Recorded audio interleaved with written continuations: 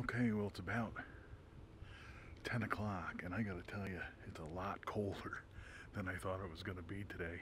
I think the high is like 60 degrees or 62 degrees. It sounds really warm, but it's not. I moved a little bit further into the woods today.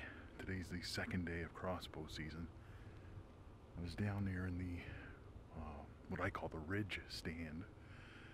It's kind of a nice funnel where the deer tend to move, and all I saw was 2 fawns and a doe, and I think they were all the same ones from the first day. They were out in my food plot.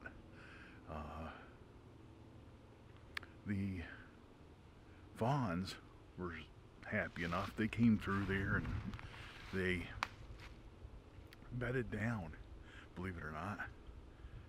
Bedded down in the woods 50 yards from me. I just watched them for a while, but I'm telling you, I was kind of held hostage. I was so cold, I didn't dare stand up, didn't dare stretch, didn't dare do anything to keep warm. I don't even have a coat on. I'm wearing a couple of sweatshirts and that's it. I'm gonna go back to the house. I'm gonna get some coffee and get warmed up, put on all of my clothes, and come back down for the afternoon.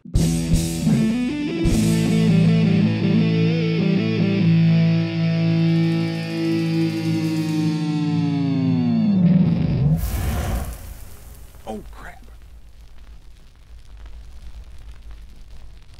Well, I'm not out of tree stands and blinds yet. I'm not out of different hunting locations yet. I haven't used them all. Now I'm going over to the doe field this morning. Basically, the doe field's where I shot my first doe, so that's why I call it that. But basically, I have a blind set up there over a nice little food plot that I put in. Now, last year I had a food plot right next to it, and that food plot got picked right down to the bare earth over the course of the winter.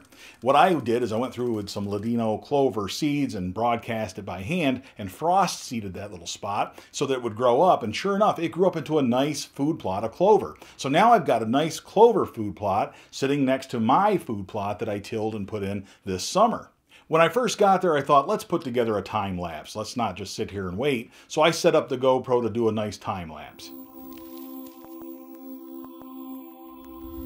Well, we interrupt this time lapse to bring you some does that have walked into the food plot.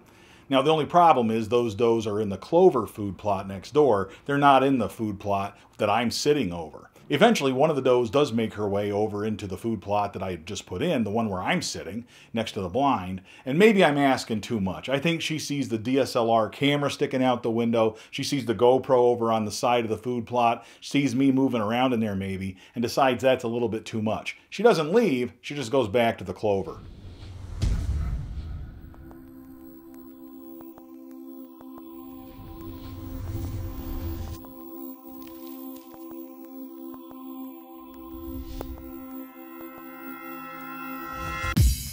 After all that work this summer putting in that food plot, the respect I get from those deer is that they stay in the clover. They don't even come over for a visit.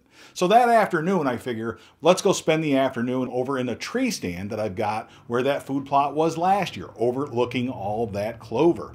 Sure enough, I get a little visitor that night. It's a fawn who comes in, and she ends up spending most of her time next door in the new food plot. She doesn't even come over to the clover. So I was all alone for the rest of the evening.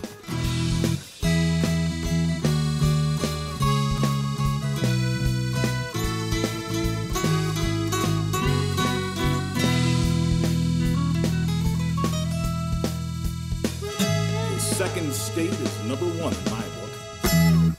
I moved into the woods a little bit today, this morning. Second day of archery season. I moved a little bit further into the woods today. Today's the second day of crossbow season.